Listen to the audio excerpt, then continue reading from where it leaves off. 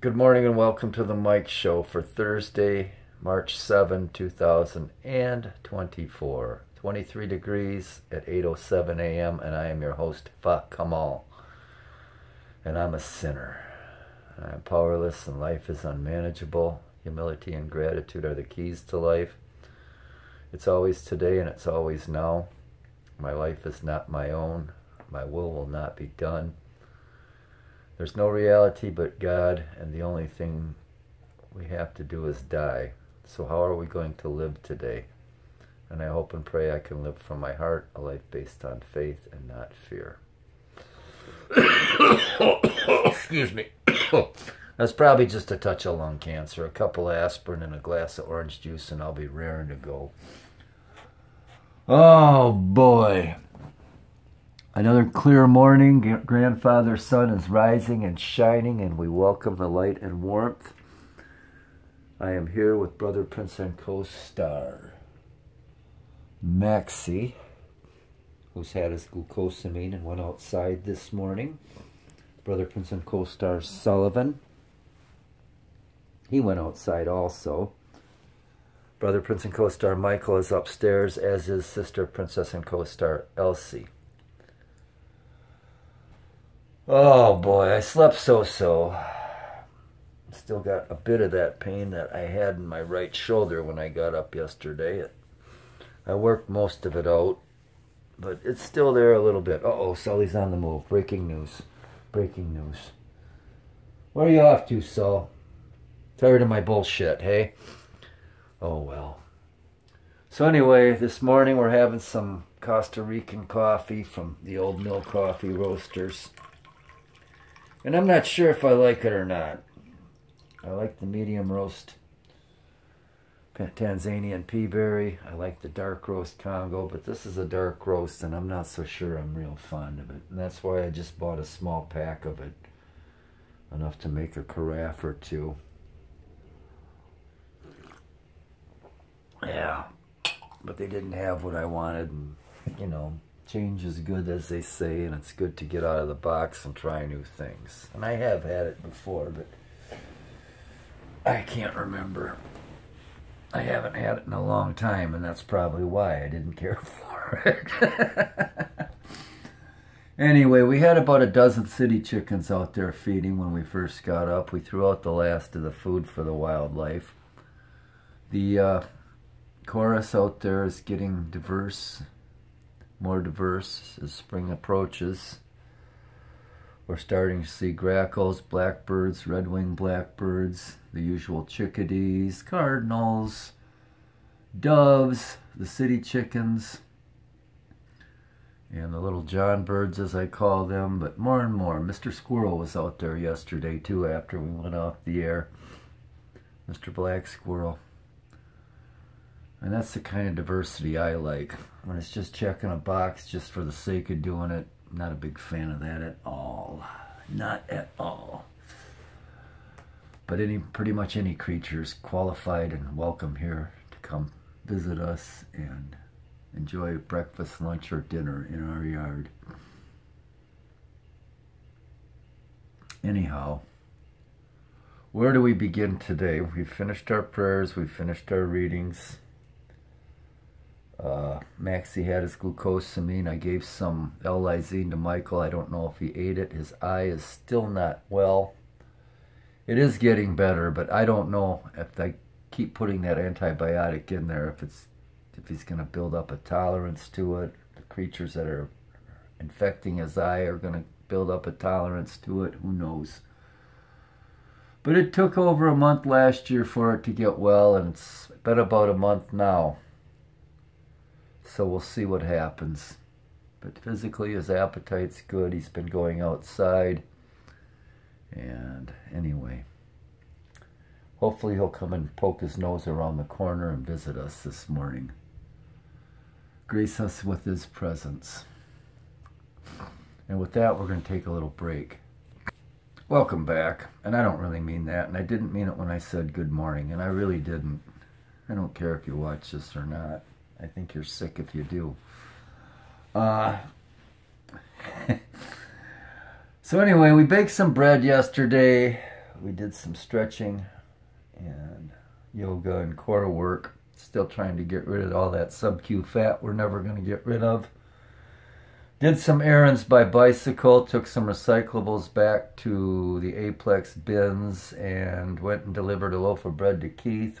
Pedaled over to Marine Market, visited the guys there, picked up a few items. We may end up back there today, and the rest of the afternoon we just spent hanging out with the cats and watching some videos and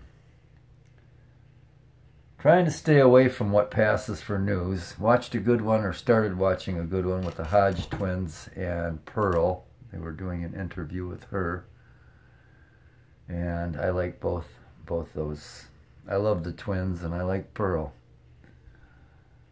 She's good. And I found this Marina that did firearms reviews. This woman was smoking white hot, and she's into firearms, and I thought that was good, so I watched a couple of her videos.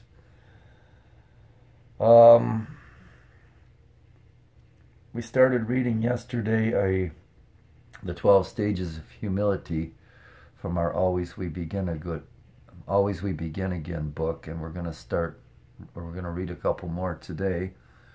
Last night we read to the cats from the book A Beautiful Place to Die. We've got 3 chapters to go on that one. And we finished a puzzle that we were struggling with. I think I put it down 2 weeks ago or so because it was just kicking my butt. It was a diagramless puzzle, but we kicked its ass last night, got it finished, so that was big excitement. Probably start another one tonight. They're very challenging, trying to figure out where everything goes. So the thing is, I read the clues and I know most of the answers, but it's like, where do they go? And it's tricky figuring it out, but it is good for the old brain. Slow down it going softer, doing things like that, challenging it. We did gather up more of our tax information yesterday also. We're about ready to go out there. I'm thinking today I might just drop it into an envelope and mail it to the tax prep man, but I don't know. I just do not know. There's some city chickens coming back to sit on the wires. And with that, we're going to take another break. All right, we're back again. Sully's in one of his favorite spots. We still got to give Maxie his Minoxidil. He's still over there. Nothing out there feeding. Another activity from last night. We watched the classic Where Eagles Dare. Started watching it on the Canopy channel. What's not to like there? Richard Burton, Clint Eastwood, and Ingrid Pitt. Yeah, she's smoking. Quite a story she had, too, if you look into her history. Surviving a concentration camp, and yeah, but anyway. And looking what passes for news today, it's the usual crap, and I'm laughing. New York City's got the National Guard guarding the subways. And it's just like the border thing and everything else that's going on. It's all smoke and mirrors, but create a problem and then get a solution, Who'd ever thought that not holding people accountable for criminal activity could lead to what's happening there? Maxie's on the move and coming back to get in the plum spot.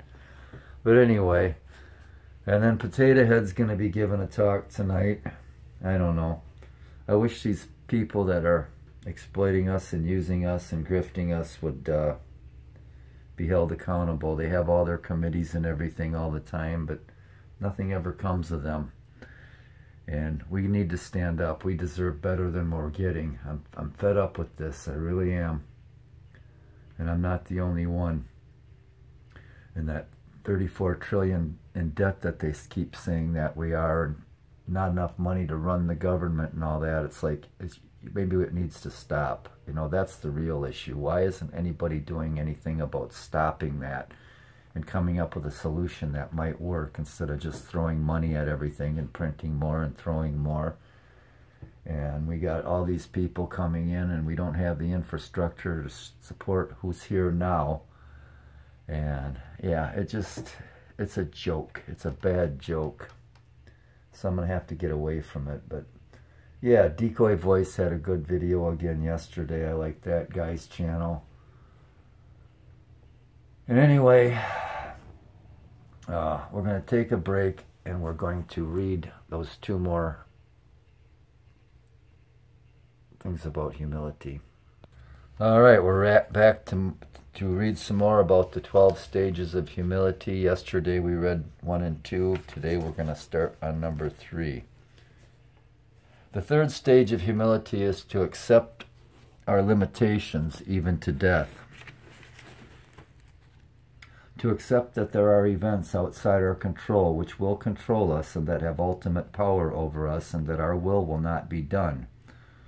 The 4th stage of humility is to be patient and to maintain a quiet mind, even in the face of inequity, injury, and contradiction, preserving the certitude that we are continuously shaped by experience and refined by fire, and accordingly to be thankful even for injuries.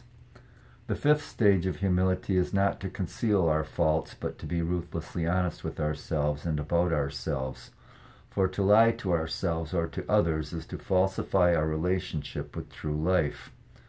The 6th stage of humility is to be content with the work we are given to do and with the circumstances of our lives, however unfair or demeaning, consistently bearing in mind that it is our outlook that confers value on our experiences, and that nothing that occurs to us is intrinsically good or bad. So there, put that in your pipe and smoke it, and we'll read some more of those tomorrow. That was up through number 6 now. All right, we're back for our closing segment now. Maxie's still sitting here. We just put on some more coffee, more of that Costa Rican coffee. We decided we're going to finish it up because, to be quite frank, it's not worth waking up to, and I don't want to wake up to it tomorrow. I'm going to get a different flavor. I think I got a little bit of Congo left, but I'll try and seek out some more. I haven't had any Colombian in a while from GFS, the Mosaic brand, so maybe we'll swing by there and get some beans. But yeah, on tap for today, I'm not really sure what we're going to do. It's No Complaint Thursday. We're going to enjoy some more time here this morning sitting with these loves. Hopefully some cardinals will come sing to us. I might bake bread again today. I'm waiting for a package to arrive. And I think I'm going to go to the range again and do some shooting and pick up a little trash out there. So anyway. Yeah, Potato Head's giving a State of the Union speech tonight. I'm going to try and read it off the teleprompter. But yeah, we deserve better, and we got to get rid of what's going on. How can we do it? Get rid of the grifters and get people back in office and get this country back in the direction the Founding Fathers meant for it to be. And I guess that's one other thing I thought about before we close. I think it's deliberate. It really is, and it's scary.